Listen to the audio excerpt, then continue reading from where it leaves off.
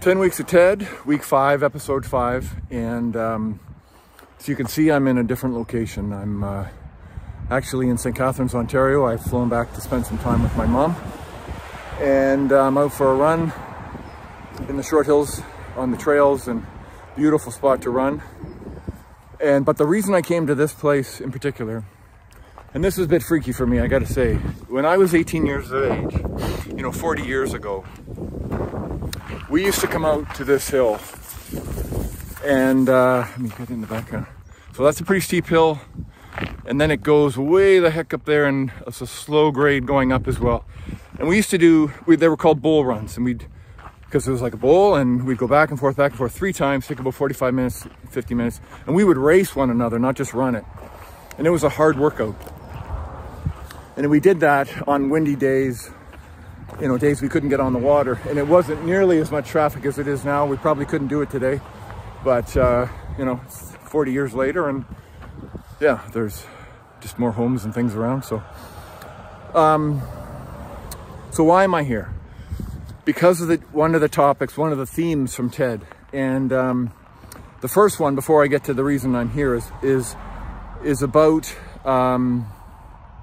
Jamie and his goal, right? And about this notion of the chase versus embrace. And as we talked about before, Jamie is chasing a goal, right? He wants to be better than Zava. He's established a line in the sand where he will arrive and be able to determine whether or not he is better than Zava, i.e. he's achieved his goal.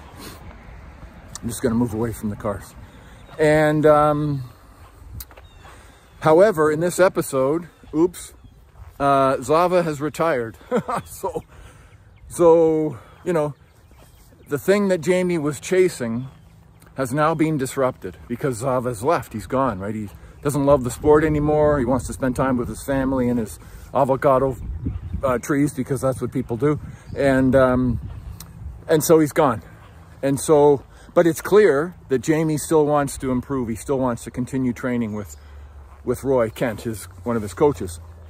We don't know, though, most importantly, we don't know what his new motivation is, his new reason, right? What's his fuel? And that will likely be determined or revealed in the next session. But it's super important, right? Because the fuel that he's going to utilize to achieve his new goal, we don't know what it is, will be integral to the success of that goal. It's either clean fuel or it's toxic fuel. It's either fuel that can sustain performance, invite performance, or it's fuel that will beat the crap out of you in order to garner performance. And I mean, I'm sure you can guess which side I'm landed on in terms of hoping which one he chooses, right? So super important to see where this whole goal setting situation goes, because with the clients we work with, it's such a determinant. Clients who chase invariably burn out and become frustrated with their goals and pack it in. Clients who embrace the notion of getting better, the notion of self-improvement or potential, invariably achieve their goals and then some, okay? Second theme, second moment was Zava's gone. And so the team now is challenged to believe in themselves. When Zava was there, they were flying up the standings. Zava's gone. What do we do now, right? How do we even begin to go out on the field knowing that our star player has left us? Okay. So Ted invites them to believe, and believe has been a theme right from the first couple of shows, first season. This notion of belief, and there's been a sign above his office and yada, yada, yada. And that sign has had some different experiences getting ripped up, and it's been a bit of a symbol for that team. However, Ted takes the sign down, rips the sign up, puts it on the table and says, look, we don't need a sign. There's nothing mystical about believing in yourself.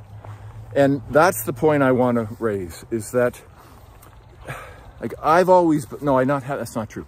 I haven't always believed, but I believe that belief is a byproduct. Self-belief is a byproduct. And it's not something you can think yourself to, right? It's not, I think I believe in myself, or I think I'm capable, I think I can do that. and then all of a sudden you arrive at a place of belief. I don't believe that's how it works. Belief is a feeling, and it comes from deep down inside of us. It's not something we can fabricate in our mind, right? Oh, sure, I believe in myself. No. It's a feeling, right? And it's unspoken. It's a sense of knowing deep down what you are capable of.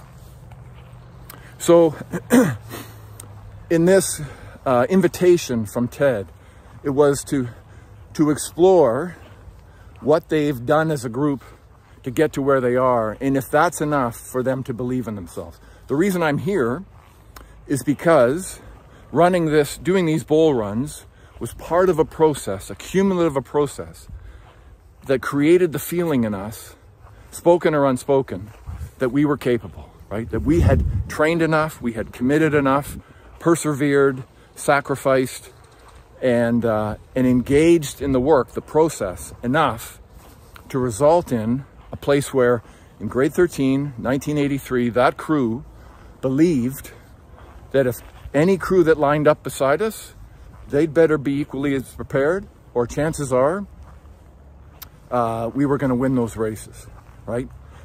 And so, sure enough, we won every regatta we went into that year. Any crew that lined up beside us got beat. And it wasn't, it wasn't a combative nature. It was just this notion of, okay, let's go out and do what we're capable of, because we believe in what we're capable of. And if we let that show up, it'll probably be enough. And sure enough, it was. So that was an important lesson for me. I didn't realize it at the time, but I realize it now, 40 years later, as a coach, looking back on those days. Running hills doesn't necessarily correlate to moving a boat faster, but it's a challenging moment where you have to ask yourself, am I prepared to do what's required to race in this workout? And those moments are what taught us to believe, right? It wasn't that running hills makes you a fast rower. It creates the moment where you have to go deep inside and go, A, do I want to? B, am I capable? And 3, am I going to? And that's part of high performance, right? I believe that the high performance moments are often indicative of the preparation, right? I used to say to the athletes that I worked with, you get the performance you deserve. And that wasn't meant to be, threatening or nasty or whatever. It was simply a fact that performance equals preparation and all the things that have gone into it, right? And so if you believe that and you take care of all of the preparation, the results should make sense, right? Often when the crews that I coach either lost or won, I can't think of one year that I coached where I was surprised, right? It just made sense to me. Okay, that crew that this year should have lost, and they did. And this year, this crew that won, well, they should have won, and they did. And that's often how it works in business, in leadership. Doesn't matter, right? It's not, I used to say, there's no hope in high performance. High performance isn't something you wish for, right? It's something that you feel, you believe. You can't think yourself into belief. It's a felt sense. And you get that by accumulating experiences that build that confidence and self-belief. So it's a super important theme, and it's going to be really fascinating to see how it plays out. Okay? So long one today, but really, really important. And so we will see you next week, and continue to take care of yourselves, continue to do all the things that generate that self-belief, that notion of discovering what you're capable of. And we'll see you again soon. Okay? Bye, everyone.